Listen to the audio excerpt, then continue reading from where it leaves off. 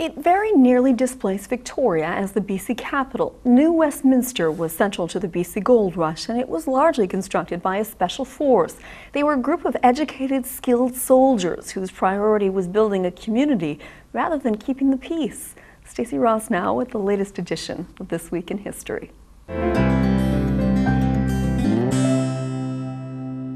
It was the height of the gold rush. 30,000 miners were swarming the Fraser River. Governor James Douglas asked for military assistance. What he got was a hand-selected detachment of Royal Engineers. They were soldiers, well armed. These are Snider Enfield rifles. It's massive. It's a big, heavy gun.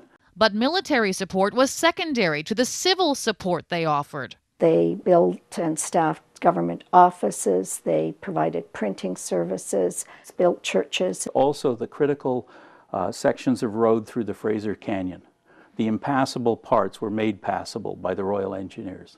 There were 165 Royal Engineers in all. Most, along with many wives and children, spent 6 months at sea to get here, a voyage chronicled in a regular on-board newspaper. They included poetry, what they called charades, where you had to figure out they were like riddles. This Columbia detachment was led by Colonel Richard Clement Moody. A powerful personality in terms of his leadership and his role in the history of British Columbia. His dress uniform, a museum treasure. The pride of the collection is this jacket over here, which actually comes from Colonel Moody's family.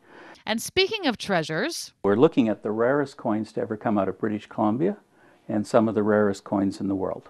There are less than 10 of one of these coins in the world. There was lots of gold, but there weren't a lot of coins around. One of the contributions of the Royal Engineers was to build a building for a mint.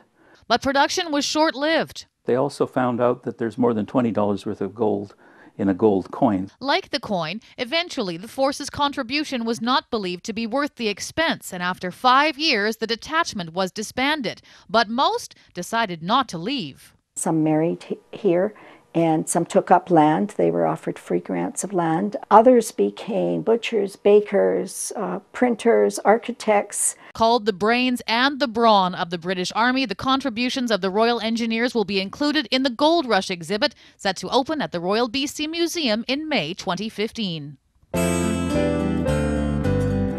This Week in History, brought to you by the Royal BC Museum, bringing British Columbia stories together.